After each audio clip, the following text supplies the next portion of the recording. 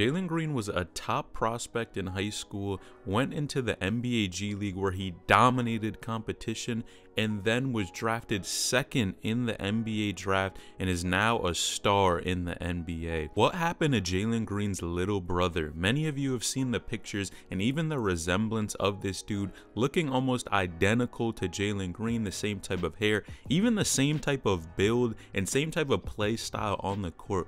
But where is Jalen Green's brother? Now, as many of you know by now, a statement did come out clearing up all the confusion and actually confirming that this in fact was not his blood brother, but his brother nevertheless. Now you take a look at AJ Johnson and man, this dude for sure has the build to play at the next level, standing at 6'5" and having insane athleticism similar to Jalen Green. I think he can be a top star in the near future. Now he is actually a 4-star recruit and has offers from a number of different colleges, but most notably is Texas Tech, and you guys know that's a solid program if he was able to land there. Now AJ actually transferred schools. He used to play in San Francisco but decided to transfer to a school in California where I have to say this dude is dominating competition and he for sure should be taken as a serious prospect. Now he's averaging around 19 points per game, 4 assists per game, 2 rebounds per game,